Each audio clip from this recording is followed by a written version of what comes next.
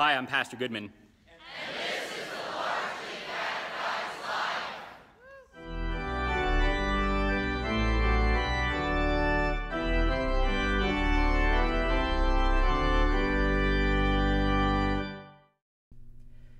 Wow, it is Lord's Supper time, the sacrament of the altar, the last chief part of the catechism, and it only took us like 3 years to get here.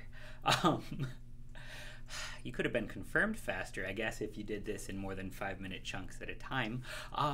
But really, the largely catechized life, as we've all sort of come to this moment, it's the same thing it always ever was. It's little 5-minute chunks where we hope to bring you God's Word, where we hope to bring you the joy that's found in Luther's catechisms, especially here, the large catechism. We're looking at the peace of Christ, comfort for sinners. So when it comes then to the sacrament of the altar, well, it is that, comfort for sinners, the peace of Christ, the gospel for you. And that means that it comes with all the same things that we always do to the gospel. We will overcomplicate it. We will belittle it. I mean, not on purpose, but always kind of by pretending that we can do this stuff ourselves so we don't actually need help. And well, if we can do it, that means the gospel's not particularly impressive because most of you can't do calculus. And if you can't do calculus, you probably can't save your own soul. And if you think it's you who saves your own soul, but you can't do calculus, what does that say about Jesus who saves you? Relax, this whole thing doesn't stand on you. It stands on Christ. It stands on His Word, just like the sacrament of the altar. It stands on His Word. So the sacrament of the altar then is exactly what Jesus says it is. It is the true body and blood of our Lord Jesus Christ under the bread and wine, instituted by Christ Himself for us Christians to eat and drink for the forgiveness of sins. Which is crazy and offensive. And quite frankly, if you've ever actually watched people commune, I mean, hard to swallow because it doesn't actually look like all that much, which is why everybody makes such a joke about it. When you see a man wearing funny robes handing out little pieces of cereal and drinking cheap wine, I mean, it doesn't look like his body and blood.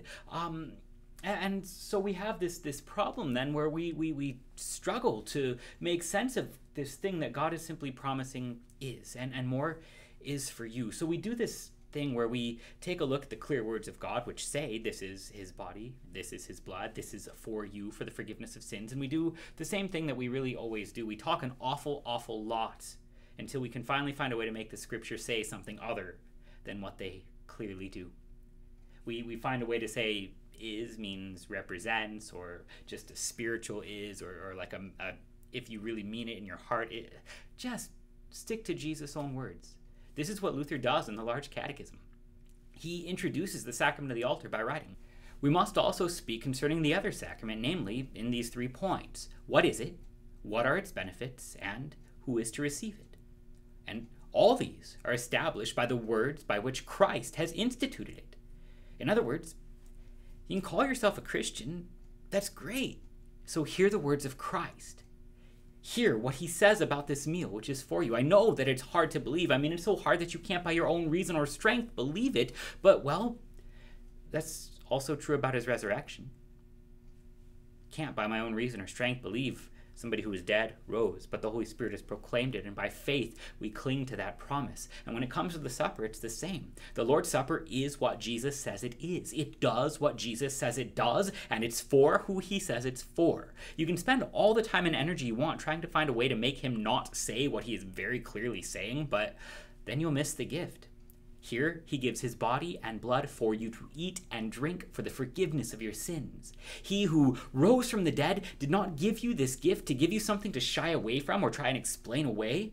He gave it to you so that you would find comfort in it, so that you would receive peace in the forgiveness of sins. He promises that it works. So instead of trying to prove wrong the risen Lord, hear Him. Receive from Him for your good His body and blood for you, for the forgiveness of sins. Hang on, here goes the Lord's Supper.